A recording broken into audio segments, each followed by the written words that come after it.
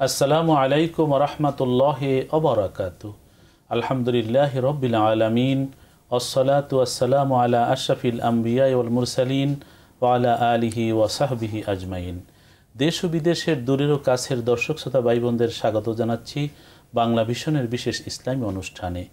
মানব জীবন ইসলাম সুন্দর ও সত্য শীর্ষকে অনুষ্ঠানে আলোচনার জন্য উপস্থিত রয়েছে আমরা তিনজন। আমি ডক্টর মোহাম্মদ আব্দুর রশিদ, আর আমার ডানে রয়েছেন খানকায়ে জব্বারিয়া চিশতিয়া ২৫০০ নারায়ণগঞ্জের পীর সাহেব আলহাজ মাওলানা মোহাম্মদ গোলাম কিবরিয়া। আসসালামু আলাইকুম ওয়া রাহমাতুল্লাহ। আমাদের বামে রয়েছেন দারুন নাজাত সিদ্দিকিয়া কামেল মাদ্রাসার মুহাদ্দিস আলহাজ মাওলানা বদরুজ্জামান রিয়াদ। আসসালামু আলাইকুম ওয়া রাহমাতুল্লাহি ওয়া বারাকাতুহু। দর্শক শ্রোতা বন্ধুরা, আজ আমরা আলোচনা করব কাবা ঘর ও মক্কাতুল মুকাররমা ইতিহাস, গুরুত্ব ও মাহাত্ম্য সম্পর্কে। আলোচনার শুরুতে পবিত্র কোরআনুল কারীমের সূরা আলে ইমরানের ৯৬ ও ৯৭ নম্বর আয়াতের তেলাওয়াত আমরা শুনব। তেলাওয়াত করছেন হাফেজ আব্দুল্লাহ আল মামুন।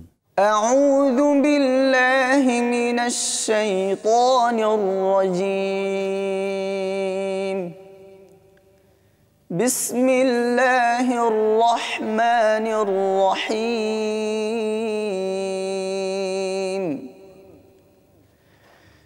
ইন্না আউওয়ালা বাইতিন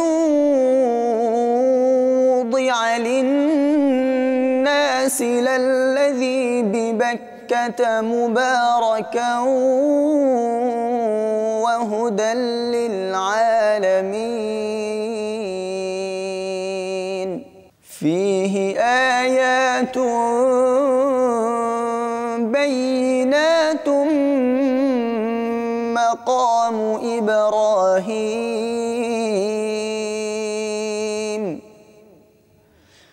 ওয়া মান দাখালাহু কানা আমিনান ওয়া লিল্লাহি আলান নাসি হিজ্জুল বাইতি মান ইসতাতাআ ইলাইহি সাবিলা ওয়া মান كفر فإن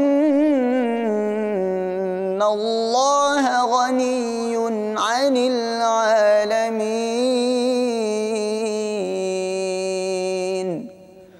صدق الله العظيم।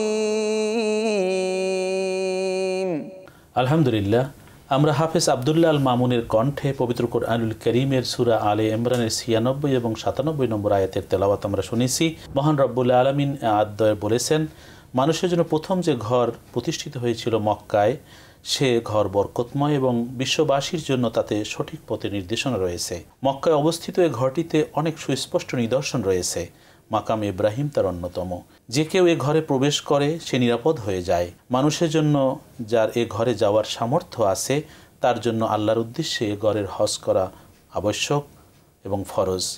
আর কেউ যদি কুফরি করে অর্থাৎ হজ করা থেকে বিরত থাকে, নিশ্চয়ই মহান আল্লাহ বিশ্বজাহান হতে অমুখাপেক্ষী। অতএব হজ আল্লাহ ফরজ করেছেন। কাবা ঘর এবং মক্কাতুল মুকাররমা কেন্দ্রিক এই হজ, কাবাঘর তার চতুর্দিক বরকতময় করেছেন। এখানে আল্লাহ পাকের বহু নিদর্শন রয়েছে। কী সব বরকত এখানে রয়েছে এবং সমগ্র বিশ্ব থেকে বিভিন্ন প্রান্ত থেকে আল্লাহর বান্দারা এখানে কি টানে কেন যান, সে বিষয়ে আজকে আমাদের আলোচনা। আমি প্রথমেই মাওলানা বদরুজ্জামান রিয়াদ আপনার কাছে আসব। এই যে কাবা ঘর কখন সৃষ্টি হলো, কিভাবে হলো? তেলাওয়াতে আমরা শুনেছি আল্লাহ সুবহানাহু ওয়া তাআলা বলেছেন, ইন্না আউওয়ালা বাইতি উযিআ লিন-নাস। তামাম বিশ্বজগতের মানুষের জন্য আল্লাহ বলছেন যে আমি প্রথম যে ঘর নির্মাণ করেছি তা হলো এই বিবাক্কা, এই মক্কাতুল মুকাররমায়। তামাম মুফাসসিরিনে কেরামের ইতিহাস বলেছেন, যখন বনি আদম তৈরি করার জন্য আল্লাহ পাক ফেরেশতাদের পরামর্শ চাইলেন, এটি আল্লাহ পাকের একটি বরত্ব। তিনি বললেন যে আমি এই পৃথিবীতে আমার খলিফা নির্ধারণ করতে চাই। ফেরেশতারা সেটি একটু ইগনোর করলেন। তারা বললেন আল্লাহ দরকার নাই, এরা মারামারি করবে, কাটাকাটি করবে। আল্লাহ পাক বললেন আমি যা জানি তোমরা তা জানো না।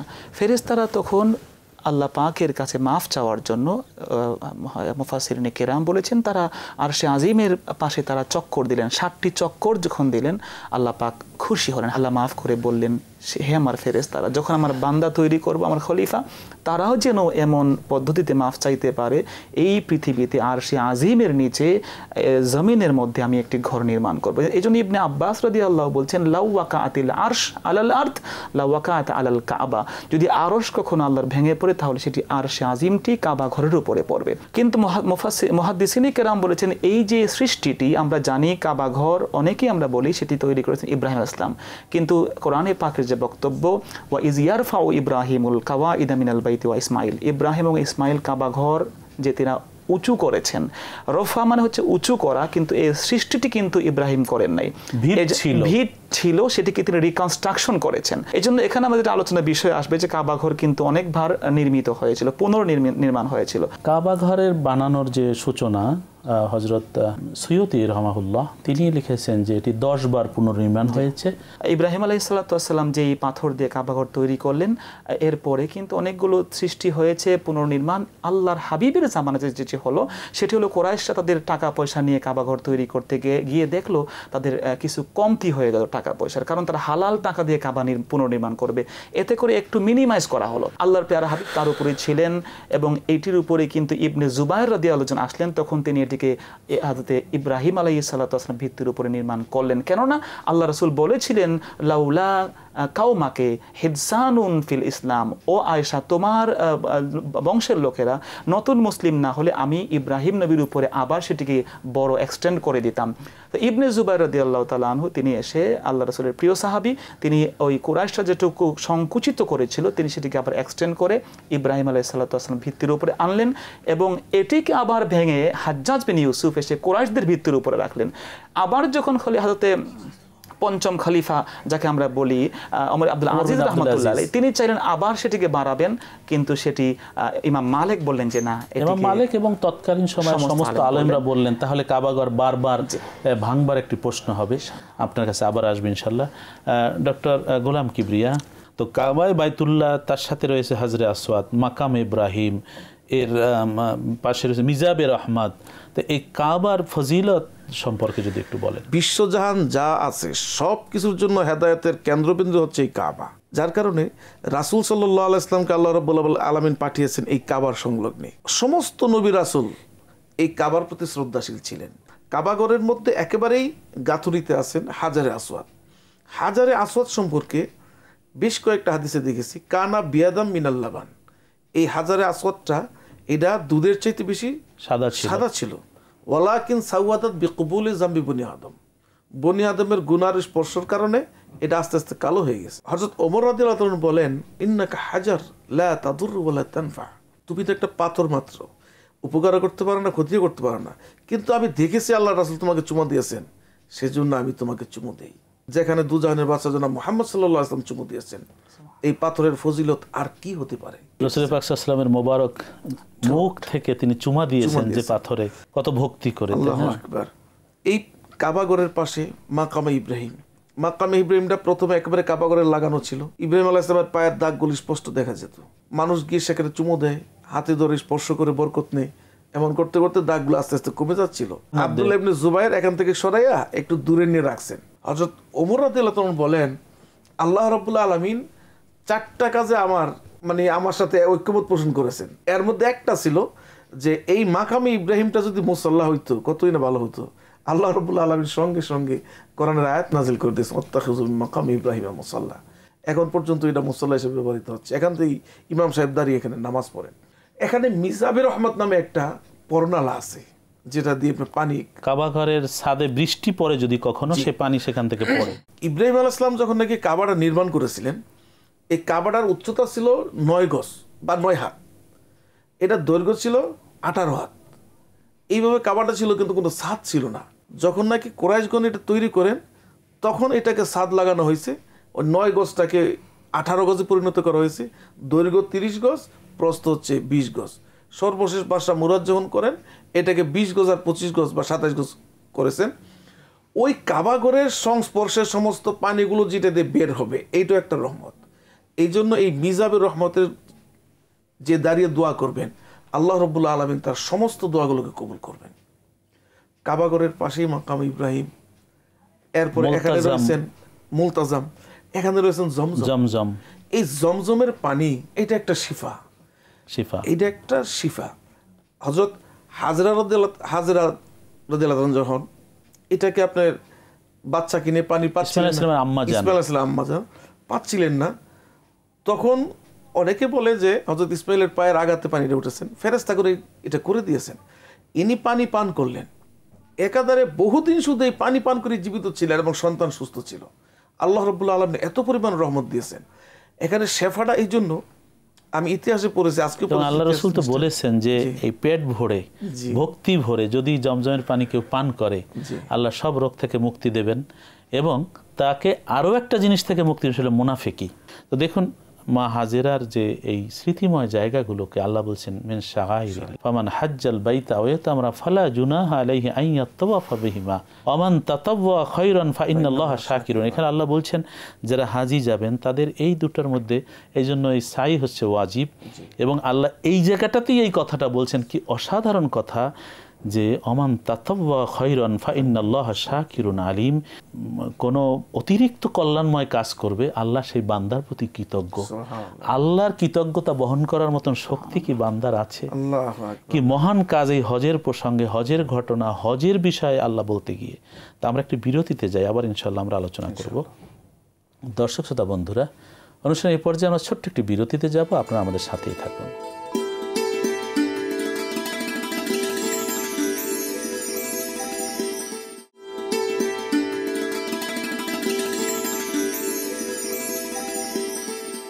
আসসালামু আলাইকুম রহমতুল্লাহ। দর্শক শ্রোতা বন্ধুরা, আমরা বিরতিতে ছিলাম, ফিরে আসলাম। আপনাদেরকে অনুষ্ঠানে আবার স্বাগত জানাচ্ছি। আমরা আলোচনা করেছিলাম কাবা ঘর ও মক্কাতুল মুকাররমা, ইতিহাস, তার গুরুত্ব এবং তাৎপর্য এবং মাহাত্ম্য সম্পর্কে। মাওলানা বদরুজ্জামান রিয়াদ, আপনি হজ করেছেন, গেছেন, দেখেছেন, তো মক্কাতুল মুকাররমার ইতিহাস কি এবং এখানে বরকতপূর্ণ জায়গাগুলো কি যদি একটু সংক্ষেপে বলেন। শুরুতে আল্লাহ বলছেন বি বাক্কা, এটিকে বাক্কা বলা হয়েছে, যদিও এর ব্যাখ্যায় মুফাসসিরিনরা বলেছেন বাক্কা মক্কা একই, দুই নাম ছিল, অথবা একটি ব্যাখ্যা দেওয়া হয়েছে বাক্কা হলো যেটি আল্লাহর ঘর যেখানে আছে, হেরেমের এই সীমানাটাকে বাক্কা বলা হয়, আর পুরো মক্কা শরীফকে, হেরেমের বাহিরে পুরো শহরটার নাম মক্কা। এবং এই মক্কার ইতিহাস কিন্তু আরো প্রাচীন। বাক্কাও বলেছেন, বালাদ, বালাদ বলেছেন। আমি সেটাই বলছি, অনেকগুলো নাম কিন্তু আল্লাহ দিয়েছেন। বালাদে আমিন আল্লাহ বলেছেন, এবং মক্কাকে উম্মুল কোরা বলা হয়েছে। এজন্য ইবনে আব্বাস রাদিয়াল্লাহু বলছেন যে তামাম পৃথিবী এর সৃষ্টি হয়েছে মক্কাতুল মুকাররমা থেকে, এজন্য এটাকে উম্মুল কোরা। তো এই জন্য মক্কাতুল মুকাররমা এত ফজিলতপূর্ণ একটি জমিন যে আল্লাহ সুবহানাহু ওয়া তাআলা কসম করেছেন, বলছেন লা উকসিমু বিহাযাল বালাদ ওয়া আনতা হিল্লুম বিহাযাল বালাদ, যে আমি এই মক্কাতুল মুকাররমার কসম কেন করছি? কারণ একটি মাত্র কারণ, তা হলো বন্ধু আমার রাসূলকে, আমাদের আল্লাহর হাবিবকে আল্লাহ পাক উদ্দেশ্য করে বলছেন যে আপনি এই জমিনের বৈধ রেসিডেন্স। এই জন্য আল্লাহ সুবহানাহু ওয়া তাআলা কিন্তু সেটিকে অন্য জায়গায় কসম করেছেন, ওয়া তিন ওয়া হাযাল বালাদিল আমিন, এই বলে এখানে কিন্তু কসম করেছেন। এবং আল্লাহ পাক আরও বলেছেন, তোমরা কি দেখো না আমি এই জমিনকে বালাদান আমেনা, নিরাপদ জমিন বানিয়েছি। আল্লাহ আরও বলেছেন ইজ জাআলনাল বাইতা মাসাবাতান লিন্নাসি ওয়া আমনা, এখানে নামাজ পড়লে 1,00,000 রাকাতের সওয়াব আল্লাহ পাক দিয়ে দেন। এখানে কেউ কোনো অস্ত্র বহন করতে পারে না, এখানে কোনো প্রাণীর দেহ ধ্বংস করা জায়েজ নাই। এই জমিনে একটা নেক আমল 1,00,000 নেক আমলের সমান, একটা সাজদা 1,00,000 সাজদার সমান। শুকরিয়া। আপনি আমাদের যে যারা হাজী সাহেবান যাবেন এখানে হজ করতে, যারা যান জিয়ারতে, ওমরায়, তো মক্কার যে ঐতিহাসিক স্থানগুলো এবং ফজিলতপূর্ণ জায়গাগুলো যেখানে হাজীদেরকে যেতে হয়, এগুলি কি কি যদি বলেন। জি, এই মক্কাতুল মুকাররমার পাশে যেটি আলোচনা আসা দরকার সেটি হচ্ছে আরাফার একটি ময়দান। এবং আল্লাহ রাসূল বলছেন আল হাজ্জু আরাফা, আরাফাই হচ্ছে হজ। অর্থাৎ যদি কোনো ব্যক্তি আরাফায় অবস্থান না করে সেটি হজ হবে না। আরাফার বাংলা অর্থ হলো পরিচয়। যেহেতু এখানে গিয়ে বান্দা তার নিজের গুনার পরিচয় পায়, অথবা কেউ কেউ বলছেন আদম আলাইহিস সালাম 350 বছর কান্নাকাটির পরে যেই জমিনে এসে মা হাওয়ার সাথে তার পুনর্মিলন হয়েছিল সেটি ছিল আরাফার ময়দান। এই জন্য আরাফায় অবস্থান করা, মাগরিবের পরে অন্তত একটু সময় অবস্থান করে তার থেকে মুজদালিফায় আসা। আমরা আসবো ইনশাআল্লাহ। এই যে মক্কা শরীফের ফজিলতপূর্ণ জায়গাগুলো, আরাফাতের ময়দান, মুজদালিফা, মেনা, তারপরে ওয়াদি মুহাসসার, এবং পাশাপাশি এখানে গারে হেরা, তারপরে গারে সুর, তারপরে রয়েছে জান্নাতুল মুআল্লা যে কবরস্থান, হযরত খাদিজাতুল কুবরা রাদিয়াল্লাহু আনহা সেখানে কবর রয়েছে, অন্যান্য অনেক সাহাবীর কবর রয়েছে, মক্কার যে কবরস্থানটি সেটি। তো এই যে বরকতপূর্ণ জায়গাগুলো আর কি কি রয়েছে যদি একটু বলেন। রাসূল সাল্লাল্লাহু আলাইহি ওয়াসাল্লাম যখন ইসলামের বাণীগুলো প্রচার করতেছিলেন মক্কাতে, তখন মক্কার দুশমনদের অত্যাচার নিপীড়নে আল্লাহ রাব্বুল আলামিনের নির্দেশে নিয়ে মদিনা যাওয়ার সময় এই গারে সুরের মধ্যে তিনি অবস্থান করেছিলেন। এরপরে আরও এখানে আরাফাতের ময়দান আছে, মুজদালেফা আছে, মিনা আছে, জামারাত আছে, শয়তানকে যেখানে কঙ্কর নিক্ষেপ করা হয়েছিল। হযরত ইসমাঈল আলাইহিস সালাম যখন কুরবানি করতে নিয়ে যাচ্ছেন, তখন শয়তান যেখানে বাধা দিয়েছিলেন 1, 2, 3 বার, সবগুলো নিদর্শন এখন সেখানে। বিশেষ করে সরকার এখন প্রতীকী শয়তানের গায়ে পাথর মারতে হয় হাজীদের জন্য, ওয়াজিব এটি, তাই না? জি, এটা ওয়াজিব। আর এর চেয়ে একটু দূরে আছে হালাকা, যেখানে গিয়ে কুরবানি করেন হাজীগণ, সেখানে তাদের পশুগুলো নিয়ে কুরবানি করেন। একেবারে সুন্দর অবস্থান, যে আপনি কুরবানি করার পরে এই রক্তগুলো একদিকে চলে যাচ্ছে, পশুটা আরেকদিকে চলে যাচ্ছে, মানে বীর হওয়ার যেরকম দরকার এরকম বীর না, একটা সুশৃঙ্খল একটা পরিবেশ সেখানে রয়েছেন। বিশেষ করে মক্কা গেলে যতটুকু সম্ভব হেরেম শরীফে থাকবেন, কাবার দিকে তাকিয়ে থাকবে এবং সেখানে নামাজ আদায় করবে। 1 ওয়াক্ত নামাজ আদায় করলে জামাতের সাথে 1 লক্ষ ওয়াক্ত নামাজের সওয়াব হয়। না, কাবা ঘরে তো প্রতি মুহূর্তে আল্লাহ পাক রব্বুল আলামিন 100 রহমত বর্ষিত হয়। যারা তাওয়াফ করেন তাদের উপরে বর্ষিত হয়, যারা সেখানে ইবাদতে রত আছেন তাদের উপর বর্ষিত হয়, যারা চেয়ে থাকে তাদের উপর, যারা নজর করে কাবার দিকে তাদের প্রতি বর্ষিত হয়। চেষ্টা করব আপনার কাছে আবার আসার, এবং শেষ পর্যায়ে আমরা মাওলানা বদরুজ্জামান রিয়াদ, আমরা একেবারে শেষ পর্যায়ে মক্কা শরীফের ফজিলতপূর্ণ জায়গাগুলো সম্পর্কে আর যদি কিছু বলেন। মক্কা শরীফের হাজী সাহেবদের করণীয় এই সমস্ত জায়গায় যেহেতু প্রতিটি জিনিস কিন্তু প্রতিটি জায়গায় কিন্তু একটা নিদর্শন বহন করে, অথচ আমাদের উচিত হবে যে এই জায়গাগুলোর পরিচয় ভালো মতো জানা, প্রয়োজনে সেই ইতিহাসের বই থেকে সেই পরিচয়গুলো জেনে সেই রকমের তাদের প্রস্তুতি নেওয়া। এবং বিশেষ করে কাবা শরীফের এই ইবাদত কিন্তু একটি ব্যতিক্রম ইবাদত, এটি হচ্ছে শারীরিক এবং আর্থিক দুই ইবাদতের সমন্বয়ের ইবাদত। হাজরে আসওয়াদের চুমু, পৃথিবীতে এমন ইবাদত কিন্তু দ্বিতীয়টি নেই যেটি মানুষ একাই করছে। নামাজ অনেকেই পড়ছে, রোজা অনেকেই রাখছে, জিকির অনেকেই করছে, কিন্তু হাজরে আসওয়াদের চুমু যে দিচ্ছে সে একাই। এই পৃথিবীতে আর কেউ নাই যে হাজরে আসওয়াদের চুমু দিচ্ছে, সে একাই দেন এখানে চুমু দেওয়ার জন্য। এখন তো অসম্ভব চুমু দেয়া, ভিড়াভিড়ি করে তো যাইতে আবার আল্লাহ রাসূল নিষেধ করেছেন। দূর থেকে শাহাদাত আঙ্গুলের ইশারায় চুমু দিলে আল্লাহ তাকে একই সওয়াব দিবেন। এইজন্য এই বিষয়গুলো খেয়াল রাখা এবং মাতাফের আদব রক্ষা করা যেন ধাক্কাধাক্কি না হয়। কেননা এখানে কোন রিওয়ায়াতে ৭০,০০০ সাহাবী, গোলাকার ময়দান যেখানে হাজী সাহেবরা তাওয়াফ করে হাঁটেন, এই জায়গাতে বলে মাতাফ। এই জায়গাতে আল্লাহর রাসূলের হাদিস থেকে এসেছে এই মাতাফে প্রায় ৭০,০০০ আম্বিয়া আলাইহিমুস সালামের কবর কিন্তু এখানে আছে। অতএব সেটি খুব আজিজ এনকেসারির সাথে, আদবের সাথে সেটিকে তাওয়াফ করা এবং কাবা শরীফের যে সমস্ত বরকতের জায়গা সেখানে চুমু দেওয়া, সেখানে নিজের শরীরকে লেপটে দেওয়া, যেটিকে আমরা ইলতিজাম, মুলতাজামের জায়গা, দোয়া করা এবং কাবা শরীফের দিকে তাকিয়ে থাকা কিন্তু ইবাদা। আল্লাহ রাসূল আন-নাজরু ইলাল কাবা ইবাদা, যত বেশি মন ভরে কাবা শরীফের দিকে তাকানো যায় ইবাদত হবে। এগুলো আমাদের জন্য শাফায়াত করবে। কাবা শরীফকে ভালোবাসা, আল্লাহ পাক বলছেন এটি হচ্ছে মিন শাআইরিল্লাহ, আল্লাহ পাকের নিদর্শনের অন্তর্ভুক্ত। এই সমস্ত বিষয়গুলোর বরকত এবং আরও একবার আমি আসতে পারবো কিনা এই সম্ভাবনা কিন্তু আমরা কেউ জানি না।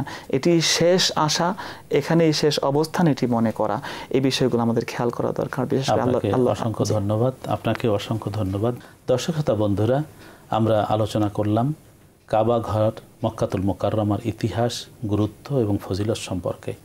আল্লাহ পাক রব্বুল আলামিনের নিদর্শন এই কাবা ঘর এবং কাবা ঘরকে কেন্দ্র করে আর যে জায়গাগুলো রয়েছে, মাকামে ইব্রাহিম, মাতাফ, জমজম এবং হাজরে আসওয়াদ, এবং যেখানটাতে ঘুরে হাজী সাহেব তাওয়াফ করেন সেই মাতাফ, পাশে সাফা এবং মারওয়া, একটু দূরে রয়েছে আরাফাতের ময়দান, রয়েছে মুজদালেফা, রয়েছে মেনা।